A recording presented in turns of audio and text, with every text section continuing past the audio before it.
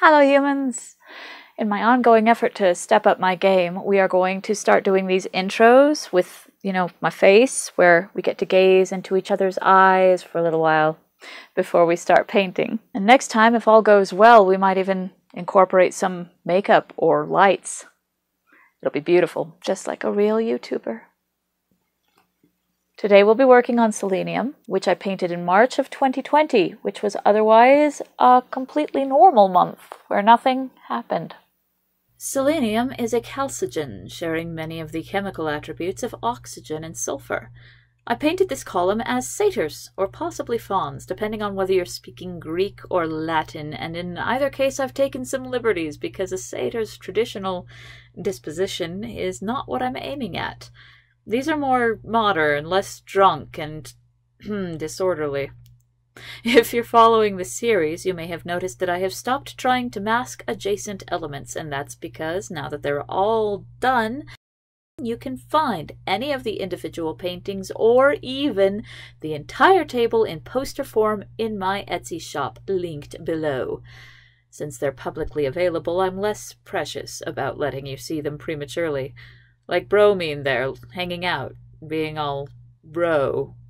Speaking of bro and other expressions of colloquial interest, when did Karen become a thing, and why?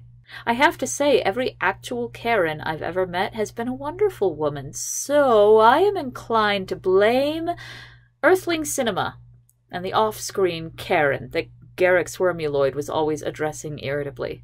I think that when people call someone a Karen, they're calling them that Karen. And a shout out here to any real Karens watching. I know you're cool, and your name is lovely, and this too shall pass. And everyone else, if you have any insights into the origins of this as an insult, let me know in the comments. Also, what's your favorite slang? I'm really enjoying this election, this decade. Stan and chip and fam, and especially yeet. I had to defend yeet the other day from someone arguing that it was an unnecessary word, and I contended that to fling with an attitude of nihilistic joyful abandon is the closest existing approximation, and that we sure as heck needed a word for that. And this oracle deck needed a card that meant balance, and selenium really fits the bill. The crucial thing about selenium is that it's both an essential nutrient and a toxin. The trick is to get exactly the right amount, which most people don't manage to do, because unlike the other micronutrients that can hurt in high doses, the margin between selenium deficiency and selenium overdose is really, really tiny. Most of us are not getting the right amount. Serious deficiency causes heart problems and arthritis, and serious overdose can cause fatigue and hair loss and insanity, and they can predict which camp you personally are in based on where you live, because the amount of selenium in the soil is a fairly reliable marker for the humans living on it. I was moved to paint her with vitiligo, and as usual, if I were asked why, the most honest answer is because that's what I saw in my head. It makes sense for the element and for the concept, but I was painting from my heart. My attempts at representation in my art are careful and deferential, because I am well aware of which conversations my voice does not belong in, where my ears are what I bring to the game. When a discourse is about sexism, or sexual assault, or cancer survival, or parenting, I feel that I have plenty to say, and that my voice should be heard. But when the discourse is about ableism, or LGBTQ issues, or addiction, or racism, my role is to sit down, shut up, and learn something.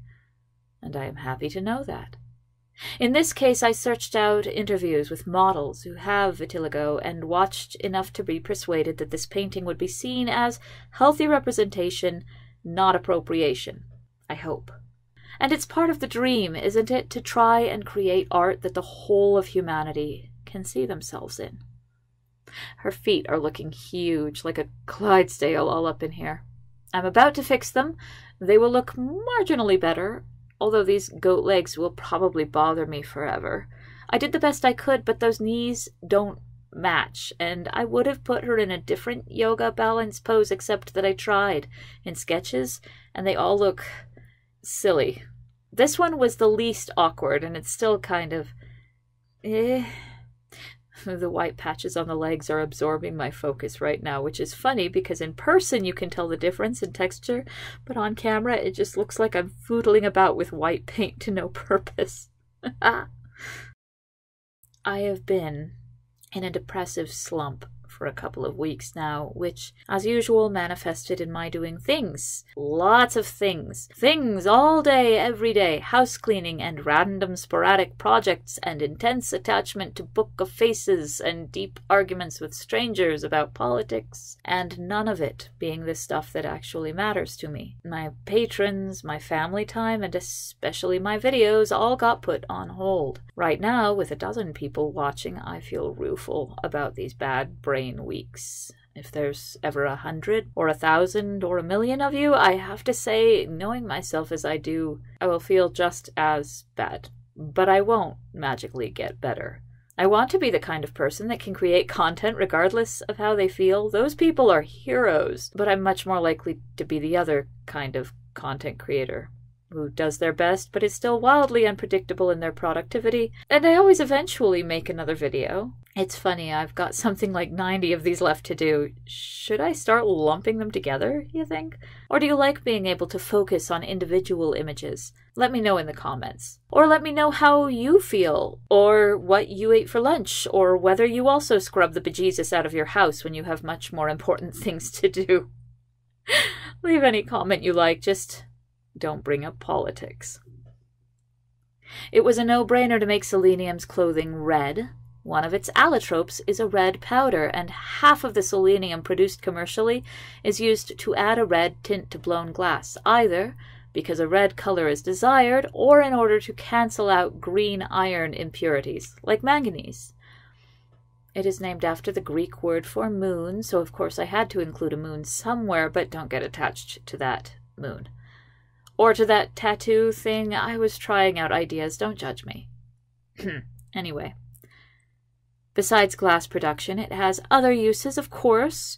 One of its properties is that it's electrically conductive, but only when light is hitting it, and the brighter it gets, the more conductive it gets. Isn't that wild? Which made it an important component in phones and photocopiers for decades. Neither of those is really a thing anymore, but what are you going to do? Current uses include solar cells and lithium-selenium batteries. And yes, the funky loincloth is a much better spot for her symbol and the moon. You may now proceed to get attached to them while I proceed to try and make that hand look graceful. By the way, despite the best efforts of my brain, I did manage to complete something important last week. Avi's cutter costume that he said he wanted 6 months ago. I finished it just in time for him to wear it to our local con, and then he wore his hand-me-down Legolas costume instead. But I was careful not to give him shit about that. This is actually the 4th ElfQuest costume I've made, I think. When the older kids were younger, one of them wanted to be Dewshine, and a few years later, Kavi. Although I never did finish Kavi's war gloves. They were really hard, so I skipped them. They haunt me. Oh, and I also made a lovely Nightfall costume for me. There's always one person at every con who recognizes the character, but so far ElfQuest seems to have avoided the mainstream, and I don't know whether to be glad or sorry. It's nice to have something beautiful that only the chosen few share with you. But then again, I do remember what it was like when Star Wars finally stopped being niche, and I could buy an Ewok hoodie at Hot Topic, and, you know, that is also really satisfying. So we shall have to wait and see. These plants I'm painting are loco weed, so called because livestock that eat them go crazy. And here we are again, basking in the glow of a completed painting, soaked through with knowledge and random neural firings. I hope you liked it. I'll try to achieve it again next week. In the meantime, listen to people whose lives are not like yours. Revel in your obscure fandoms. Avoid the crazy flowers. And stay healthy. Yeet.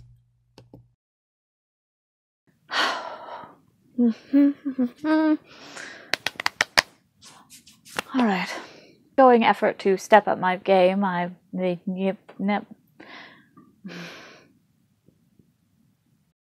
am here doing a thing. Oh Lord, Robin. One more time? Or 9, you know, however many it takes. Been doing this for a minute. It feels like 2 years.